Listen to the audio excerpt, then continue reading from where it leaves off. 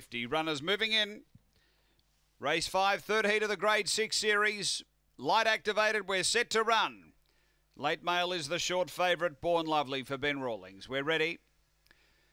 Racing, Born Lovely, one of the last to get going. Rusty Fury out quickly, deeper out. Baby Brook pushing on. Born Lovely trying to get between a tight space. It's now improving. Then came Verbosity up toward the bend. Baby Brook in front, but moving up boldly. Born Lovely now to the turn. It takes over. Then Verbosity. Born Lovely moving to Baby Brook, who's trying to rally, but Born Lovely too powerful the last bit. Drew away to win it by nearly 3. Second, Baby Brook. Third might be Rusty Fury, but Verbosity wasn't far away. The run here is around 22.6. After race 5, Born Lovely, she was just the last to get going, but able to squeeze through a tight spot in the early bit and then just show the class, take the front and career away. Number 4, Born Lovely, Ben Rawlings. Second going to 7, which is Baby Brook for Alan Meagle.